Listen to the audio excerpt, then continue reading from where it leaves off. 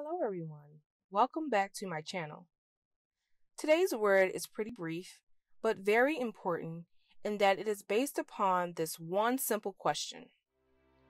Why are we afraid to speak or be associated with the truth of God around unbelievers? I often see people in videos or in the comments giving others the disclaimer of "I'm not religious" or "I'm not into religion" when speaking the truth of God's word. They will admit that the prophecies of the word of God are true or coming to pass, but don't want to receive any backlash from those who don't believe, so they hide under the guise of "I'm not that religious." In this day and age, people can identify with anything they want, but are terrified of being identified as a child of God and a follower of Jesus Christ.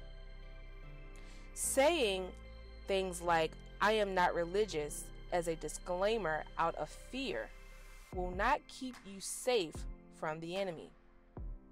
You are not protected when you give way or bow down to the enemy. That is when you are least protected. With this word, God is commanding us to speak boldly in Christ without fear. Let me ask you all a few questions. What will you do if you are here during tribulation and the powers that be start to question your faith to determine who lives and who dies? What will you do when they ask you if you believe in Jesus Christ, or will you worship the Antichrist?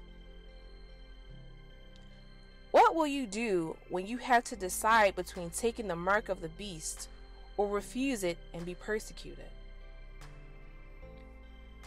God is showing me that how we handle the small tests of faith now, like receiving backlash from unbelievers, will be a strong indication of whether or not we can endure to the end of tribulation. Who cares if people see you as being a religious person or that you love Jesus Christ? Speak His truth with confidence and you will be saved. Do not deny Him, because denial of God will keep you from entering into His kingdom.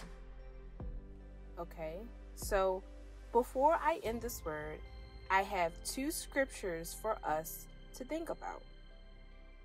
The first one is Proverbs 28 verse 1, which says, "The wicked flee when no one pursues, but the righteous are bold as a lion."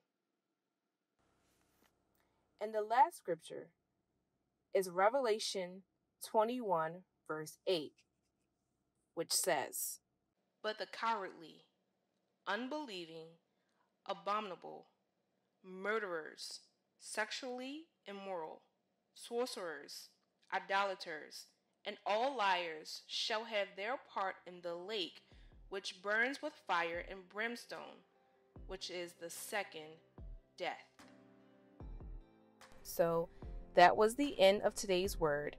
Please take this word in prayer for confirmation. I pray that you all will have a blessed and safe week. Take care, guys. Bye.